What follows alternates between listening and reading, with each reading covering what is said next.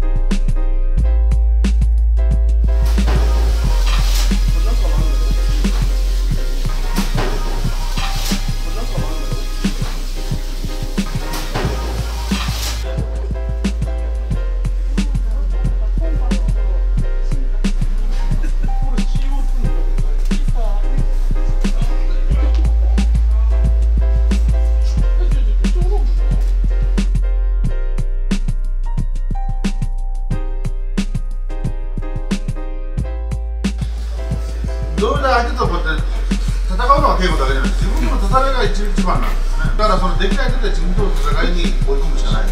一番は稽古じゃないと相撲は強くならないと僕は思ってます。辛い稽古やってますけど、本番で勝つとすごい嬉しいんです。もうそれが一番ですよね。